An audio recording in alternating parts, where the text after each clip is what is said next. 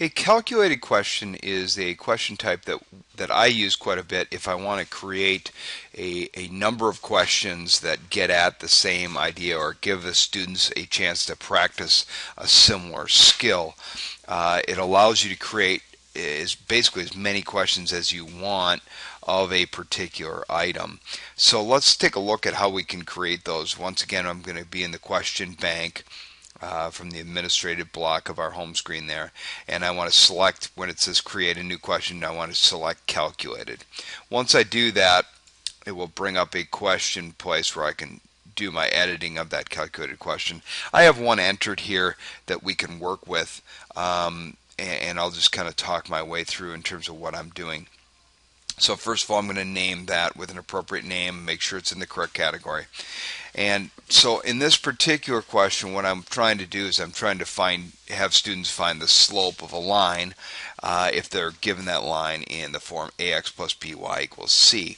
So the question that I'm asking is here, and you'll notice that I've included express your answer as a decimal rounded to the nearest hundredths. One of the things that with calculated questions is that our answers really have to be numbers. Therefore, when we do calculated questions, we have to, they can't enter something like 1/2, 1 divided by 2, because you can't create that in terms of your answers.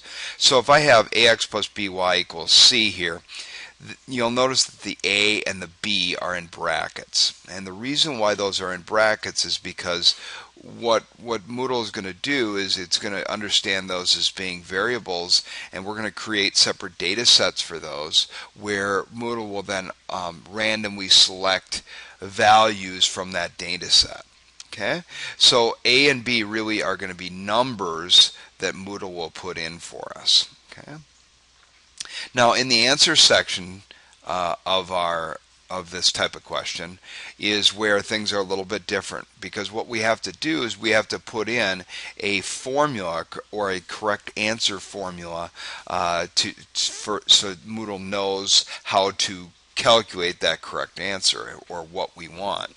So in this case, if I'm going to find the correct answer, it's going to be the opposite of A divided by B.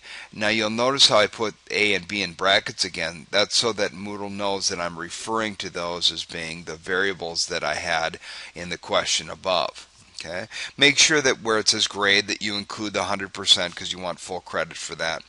Tolerance is basically, all right, well, what are you expecting students to do? So if we're actually rounding to the nearest hundredth, I can actually have this be 0.005, and then that will correctly grade it to the nearest hundredth. And then in terms of this tolerance, we want it to be nominal, because we don't want it to be relative to the size of the numbers. We want it to be just nominal to the numbers there. Correct answer should show 2 decimal places. That's what I expressed in the question, and the format would be decimal. You can also choose significant figures if you'd like. Okay. You can give feedback for that correct answer, like nice job, if you'd like. And then you can add another correct answer formula if you need to. You can actually add as many correct answer formulas as you need. I don't need any more, so I'm just going to leave it as it is. Okay. And then if you have any units, you can also include units and add different levels of units as well. This particular question doesn't need any units, so I'm just going to leave that part blank at this point. Okay. Once I have everything the way I want it here, I'm just going to click on next page, and that will take me to the next page of information that I need to add there. Alright, the second page brings us to our data sets, and basically what Moodle is doing is it's telling us, hey, it's recognizing A and B as being variables or wildcards, and it just says use the same existing private data set. This is what I always use, so I'm going to leave it just like that, and I'm going to go ahead and click next page, which brings us to those data sets. Now, what I want to do is I always want to get I want to think about the answers that I want, and generally, as I'm thinking about this question, I really only want to have A and B be whole numbers. So I'm going to make sure that my decimal place is at 0, And really it doesn't matter for range of values. I can go from maybe -10 to 10. Might work nice. And I think I'll do the same thing for B, from -10 to 10. Okay, so basically what we're telling Moodle is that we're going to pick all the whole numbers, are the available values that I can pick for A and B are whole numbers between -10 and 10, and same with B, between -10 and 10. Okay, once you do that, you might want to just update your data set,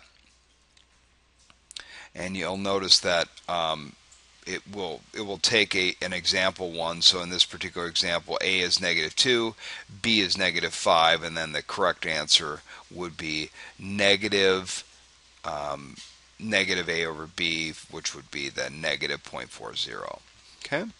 Once you're happy with the way that's working, and really double check and make sure that the calculations are working out fine for you, then what you can do is you can actually have them generate, or you can have Moodle generate questions for you. So and you can pick up to 100, and if you want to do more, you can add more later, but I'm just going to add, let's just say, 30 items.